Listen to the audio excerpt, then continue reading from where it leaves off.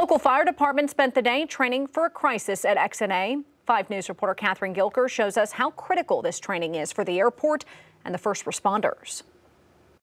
Here at the Northwest Arkansas National Airport, they want to be prepared for any scenario.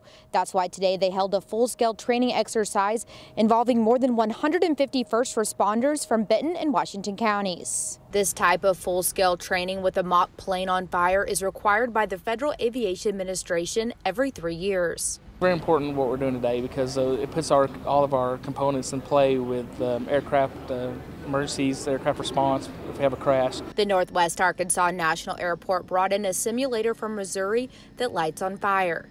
XNA Fire Chief Chad Breeden says trainings like this one really help build their confidence. We're able to put all of our mutual aid departments into play. We're going to go through our airport emergency plan and put that into place. So it helps bring everybody together to be able to train together, to work together for when the real incident happens. Students from Bentonville High School stood in as the victims. They were all in a bus away from the fire and were rescued and evaluated by first responders.